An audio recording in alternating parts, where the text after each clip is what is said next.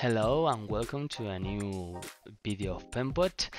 We are excited to announce you the new beta release 1.14, which is available a few days ago. As we usually do, we will walk you through what's new and show you the most important new functionalities such as color selection, shortcut panel and more. So let's go after it.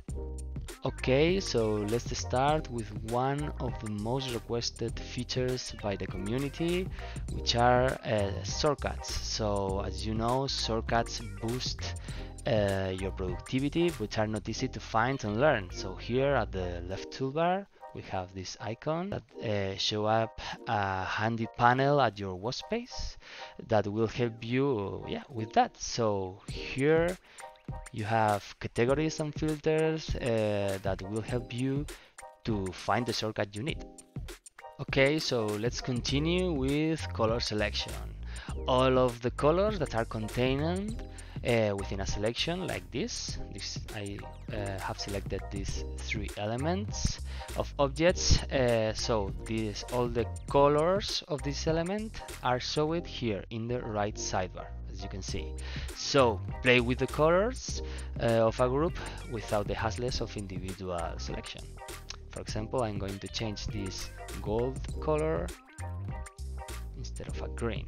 Let's continue with fixed element at the scroll. So now these new features allows you to fix the position of an object when scrolling at the presentation view. So the only thing you have to do is to select the element you want to fix, and here you have the option in the constraints fix when scrolling. Okay, so it's ideal for prototyping, fixed headers, navbars, floating buttons, etc.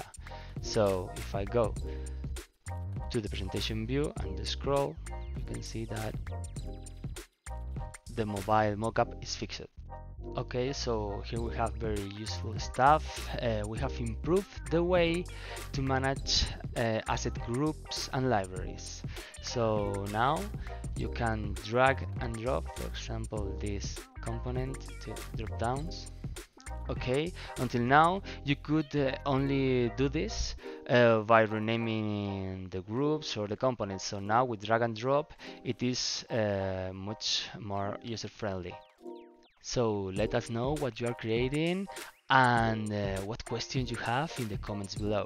Thank you and the open source community for helping us so much with your contributions and feedback. Penpot will continue to grow, so be sure to like and subscribe to keep up to date with the latest product and community news.